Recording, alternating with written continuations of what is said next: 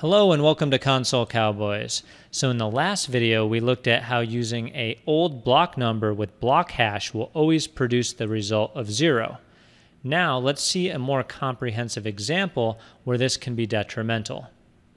In Remix I have a vulnerable smart contract game, and it's using the same principles as our simple example, but to illustrate how this would work more in a real-life scenario. Within the course material, I asked you to review the code and figure out how you would exploit this particular contract in order to win every single time.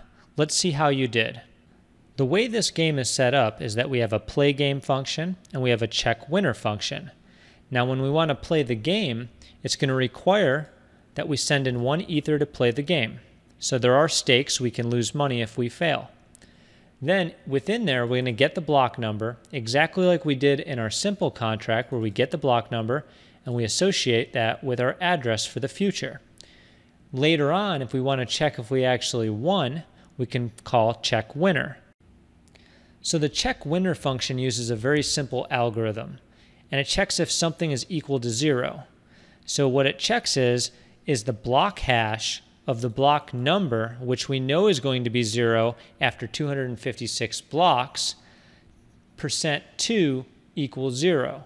And if it does equal 0, win will be true and will transfer a balance to the person who's playing the game. Otherwise, win will equal false and will end. So what is this block hash block number %2 going to equal? So let's open up a terminal and we'll type Python. And what we'll do is we'll say we ran 256 blocks, so we're going to get back a value of 0. So 0%2, and that's always going to equal 0, which means we're going to win. So we can cheat this game simply by waiting 256 blocks based on the way that the game functions. The business logic of the game says you'll play the game, and when you want to check if you're the winner, you just run the check winner function. So we can just wait until the blocks are advantageous to us and run the function. So we're going to do this similar to last time where we have ganache running.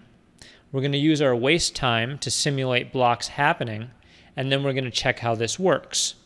You'll also note that in order to play the game, we need 1 ether. In order to deploy it, we need 10 ether. So we need to keep that in mind. So let's exit out of here, and we'll start up ganache.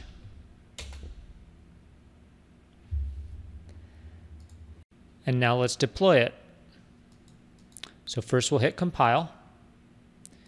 Then we'll head down to deploy and run transactions, switch to Web3 provider, so we're using our ganache, and we'll hit OK. Then we'll deploy it, but we need to use 10 ether to deploy because that's what's in our constructor value right here. We're going to check that message.value is greater than or equal to 10 ether. So we'll hit deploy. And once that's deployed, we're going to play the game. We're going to wait 256 blocks by running the waste time function. And then we're going to check if we're the winner. And if we win, we should get a balance of 2 ether sent to us. We currently have 89.9. So let's play the game. And in order to play the game, we need to send 1 ether in per the requirements right here where it says 1 ether. So we'll play the game, and now what we're going to do is enumerate the blocks from 2 to 258. So now that we have more than 258 blocks, and we started with 2, which is more than 256, we can check if we're the winner.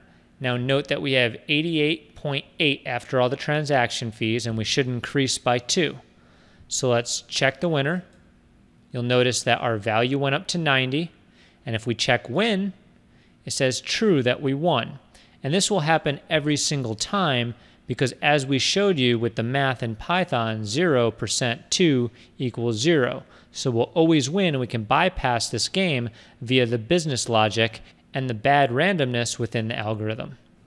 So I hope that example was useful to you. It was interesting to me, as I often don't see bad randomness issues actually used in attacks, so this is actually pretty cool. If you learned something today, hit the like button. If you enjoyed the video, share it out to your friends and hit the subscribe button. And this is the last video within the free course, so if you'd like to learn more or you're interested in a CTF challenge, we hope to see you there.